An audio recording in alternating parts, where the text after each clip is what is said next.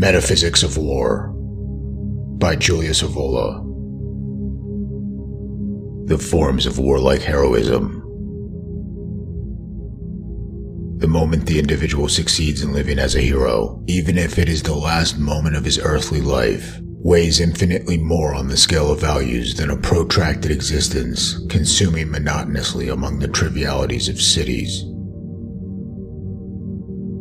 War makes one realize the relativity of human life, and therefore also the law of a more than life, and thus war has always an anti-materialist value, a spiritual value.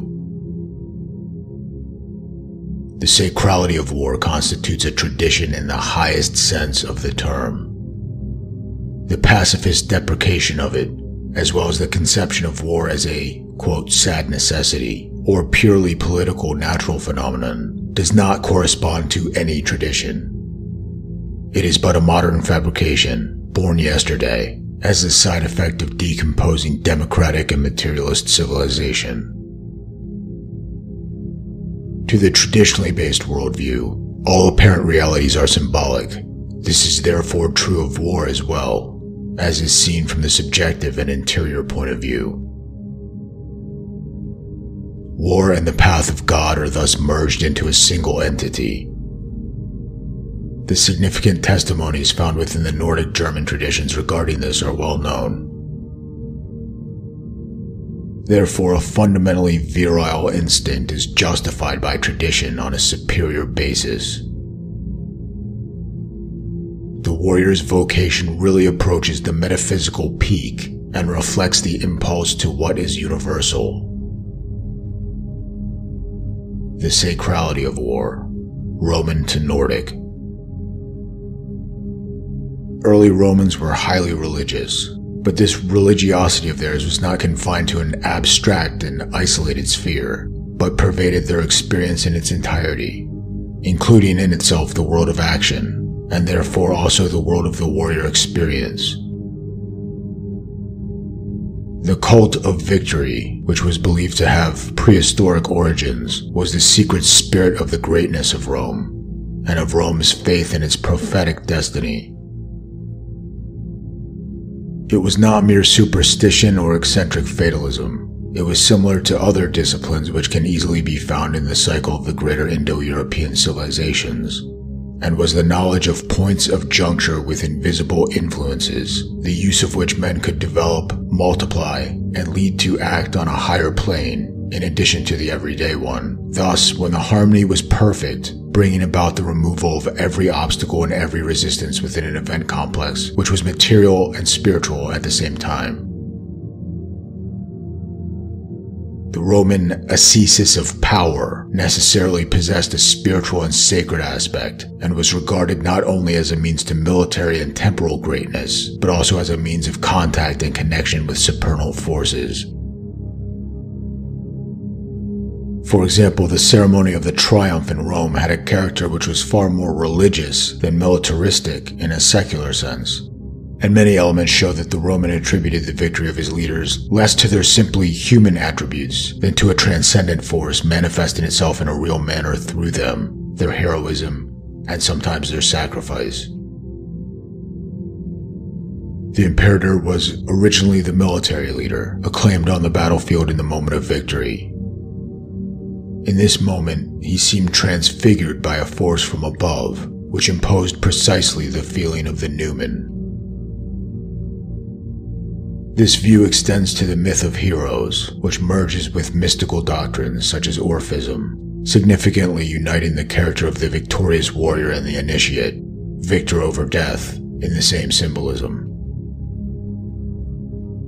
These are precise indications of a heroism and a system of values, which develop into various more or less self-consciously spiritual paths sanctified not only by the glorious material conquest which they mediate, but also by the faith that they represent a sort of ritual evocation involving conquest of the intangible.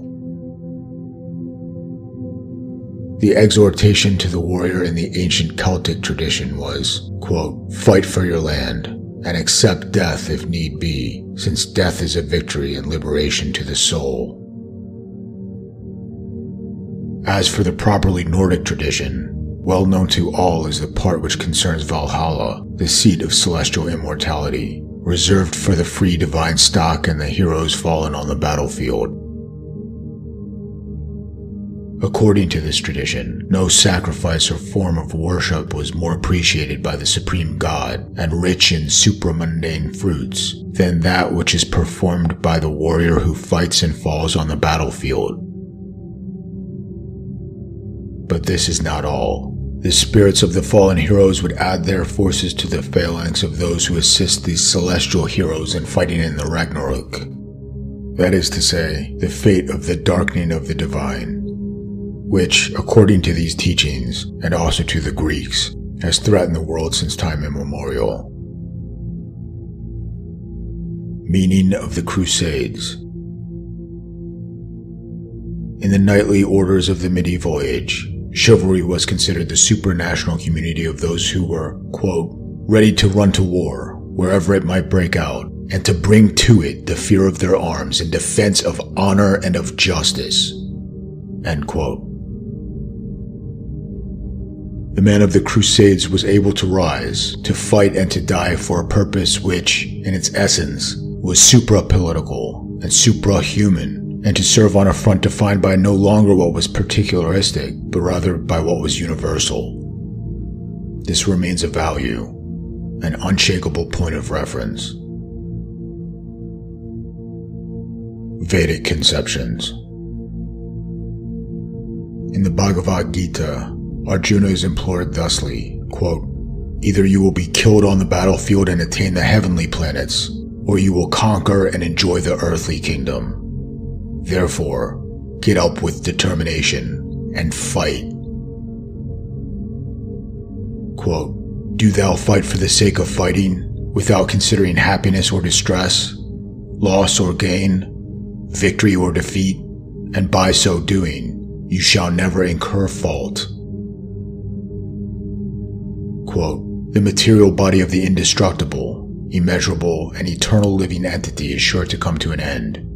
Therefore, fight. Quote, with the exception of you, all the soldiers here on both sides will be slain. Therefore, get up. Prepare to fight and win glory. Conquer your enemies and enjoy a flourishing kingdom. They are already put to death by my arrangement, and you, O Arjuna, can be an instrument in the fight. Therefore, kill them and do not be disturbed. Simply fight, and you will vanquish your enemies in battle. End quote. We see here again the identification of war with the path of God. The warrior ceases to act as a person. When he attains this level, a great non-human force transfigures his action, making it absolute and pure, precisely at its extreme. Army as a vision of the world. Seneca writes, quote, there is only one sight able to command the attention of even a god, and it is that of a strong man battling with bad luck, especially if he has himself challenged it. End quote. The vision of one's life as membership within an army gives shape to an ethic of its own, and to a precise inner attitude which arouses deep forces. On this basis, to seek membership in an actual army, with its disciplines and readiness for absolute action on the plane of material struggle, is the right direction and the path which must be followed. It is necessary to first feel oneself to be a soldier in spirit. Any external form can easily become the symbol and instrument of properly spiritual meanings. Two heroisms.